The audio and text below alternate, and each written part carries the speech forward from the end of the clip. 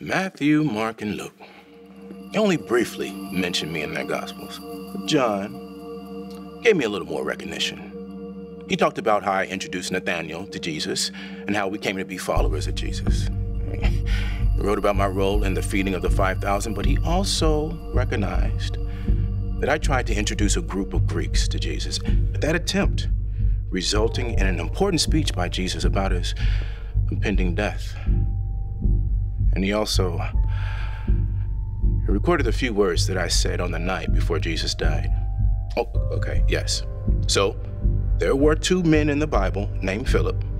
One was a man who taught the Ethiopian eunuch and lived in Caesarea. The book of Acts talks about him. That's not me. I'm Philip, the apostle. The gospel writers tell us that Jesus began his final hours by celebrating Passover dinner with his 12 closest friends, who probably didn't realize how little time they had left with him. But Jesus chose to fill that limited time with the pinnacle of his teachings. We were in the upper room. Jesus had just finished telling Peter that he would soon deny Jesus 3 times. Jesus tried to console all of us by telling us that he was going away to be with the Father and that he would be preparing a place for us, and that he would come back and take each one of us to be with him. And we would have been more consoled if we understood what he was talking about. Thomas blurts out, "Lord, we don't know where you're going. And how could we know the way?" Jesus replied, "I am the way, the truth, and the life. No one comes to the Father except by me. If you had known me, you should have known my Father too." Now, rather than catching the insinuation that we had really never known Jesus, I triggered one of the most famous passages in the Bible. By opening my mouth, I said, "Lord, show us the Father. It's enough for us." Jesus looked at me with a sad smile and the softest voice. He said, "Have I been with you so long, and yet you have not known me, Philip? Whoever has seen me has seen the Father." I should have been embarrassed, but I was astounded. I got it. I finally got it. The Father was God. Wait, Jesus was God? They were the same? I got it. Well, I got a glimpse of the truth. And for the next 20 minutes, Jesus opened the floodgates of truth. Jesus and the Father and the Spirit were all in each other. And we had the ability to be in them too. Jesus was going away, but we were going to receive the Spirit and peace. Our heads exploded. In a few sentences, mysteries hidden for eons were revealed to us. How could we even begin to comprehend what Jesus was saying? And that dilemma was solved moments later. Jesus rose up from the table and told us to leave with him. And after we left the room and started down the hill to the Kidron Valley, Jesus stopped. He leaned down, picked up a branch from a grapevine by the path, and he told us a story. "I am the true vine, and my Father is the vine keeper. Every branch in me that doesn't bear fruit, he takes away, and every branch that bears fruit gets pruned so that it bears more fruit. You are clean through the words that I have spoken to you. Abide in me, and I in you." A branch can't bear fruit by itself. It has to be attached to the vine. You can't bear fruit unless you abide in me. I am the vine. You are the branches. The one that abides in me and I in him, that's the one who bears much fruit. Without me, you can do nothing. Jesus kept talking, but ended the example with, and by this, my Father is glorified, that you bear much fruit, showing yourselves to be my disciples.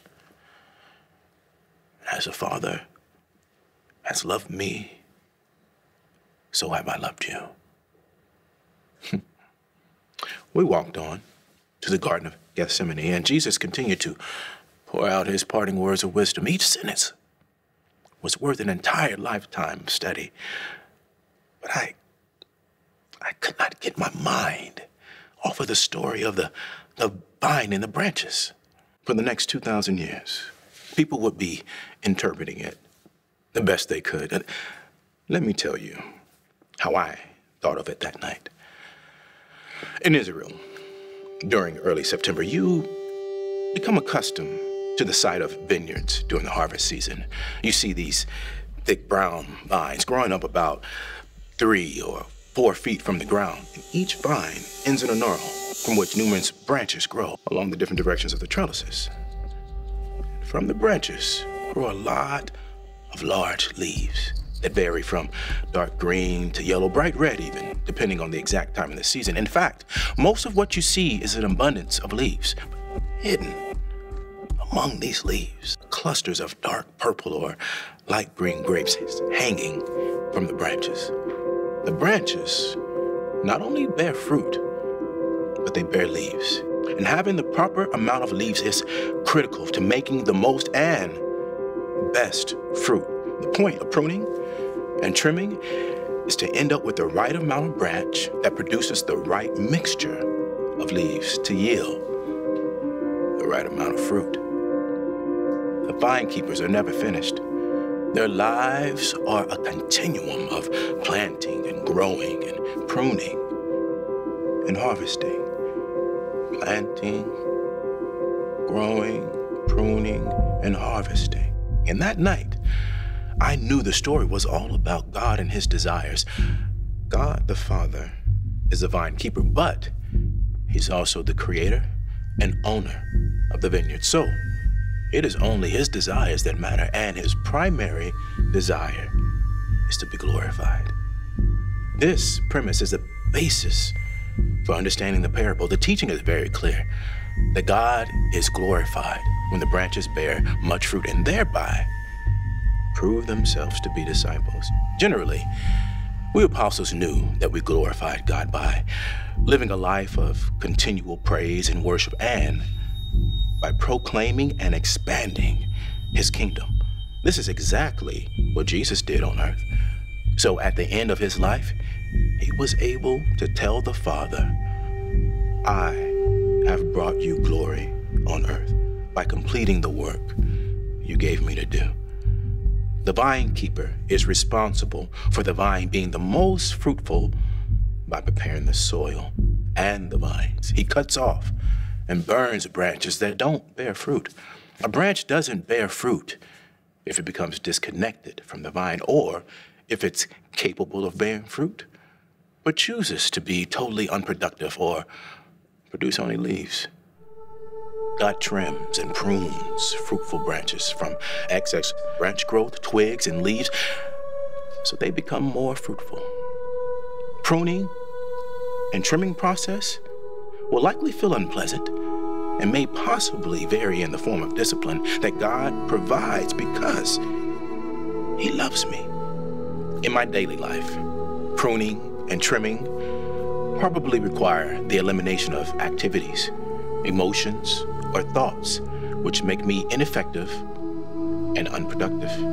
Jesus said that he is the true vine. However, it's critical to remember that just before telling the parable, Jesus had said that he, the Father, and the Holy Spirit are all in each other. So, abiding in Jesus is equivalent to abiding in God. The vine knows that it cannot be fruitful unless the branches are connected to it, since it is the source of all important nutrients needed for life. Jesus had often talked about being the source of life, and that the connection came through belief in him. Now, followers of Jesus are the branches, and the purpose of each branch is to produce much fruit. In order to do that, the branch will have to optimize its input of nutrients from the vine and optimize its output by properly allocating its resources between the two activities of making fruit and making leaves. During this teaching, Jesus taught us that a healthy branch trusts God, knows Jesus and the Father, has faith in Jesus, obeys Jesus, has the Holy Spirit, loves Jesus, and is loved by Jesus and the Father. Have peace, love each other, do not belong to the world, and testify about Jesus to others. If I am an unfruitful branch, God will either work in my life to help me become fruitful, or he will allow me to be cut off from the vine and destroyed. If I'm a fruitful branch, God will prune me and make me more fruitful, painful at first. These actions are necessary for my own benefit and for God's glory. Abide. It means that the branches are connected in such a close way that they live inside the vine and the vine lives inside them. Peter calls it participating in the divine nature. Paul phrases it as living by the Spirit and keeping in step with the Spirit. Jesus puts it simply, if anyone loves me, he will obey my teachings. My Father will love him, and we will come to him and make our home with him. My intimacy with Christ, my closeness to him, as with all other relationships with God, is grace-driven. His grace is not only the enabler of my salvation, but is the enabler for going deeper in the attachment to him and for bearing fruit. It is his great love for me that disciplines me to remove my shortcomings so that I can respond to his invitation to have a more intimate relationship and to be further transformed into a Christ-like person who can demonstrate God's love to the world. The path to this deeper intimacy is through a lifestyle of personal abandonment and absolute trust. It is my option to abide in Jesus, but Jesus commands me to do so. Why? Because I cannot bear fruit unless I abide in him. By this, he means that although I may produce some works, I can't produce works or fruit of value. No fruit. Nada. None. Zip. Zero. I may think I'm making fruit, but I am not unless I am abiding in him. I'm entirely useless and stand in danger of being destroyed. We apostles had already heard the story from Jesus about people who thought they were being fruitful, but were going to be destroyed because in reality, they weren't being fruitful. It's the secret sauce. Abiding is the secret sauce to making all good deeds fruitful. It's through abiding that I'm transformed from a worker who loves to a lover who works. If abiding in Jesus is so important, how can I start to do a better job of that? Here are some things I thought of. Regularly praying and reading scriptures, forgiving anyone that I have not yet forgiven, and setting my heart and mind on heavenly things. According to the parable, I know beyond a shadow of a doubt that I am abiding in Jesus if I'm bearing much fruit. That is one reason why it's critical to be clear about the definition of fruit. If I'm mistaken about the definition of fruit, I may very likely expend many resources producing something that isn't fruit. Having a proper understanding of what fruit is crucial to intentionally living a fruitful life. According to the parable, fruit can be described as those things that cause God to be glorified. In the context of this parable, fruit seems primarily to mean the making of disciples by proclaiming and expanding of God's kingdom. As we apostles found, disciples are made through both sharing the gospel and doing good works that bring glory to God. You may have noticed that I have talked about leaves several times in this story, but Jesus didn't mention them in the parable.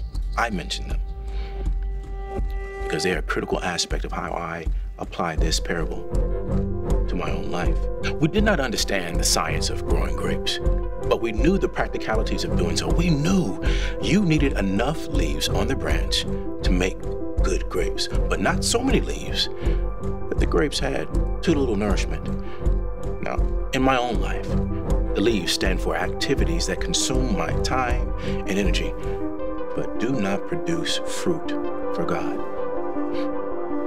If I have too many outside activities, I can't maximize the fruit I produce.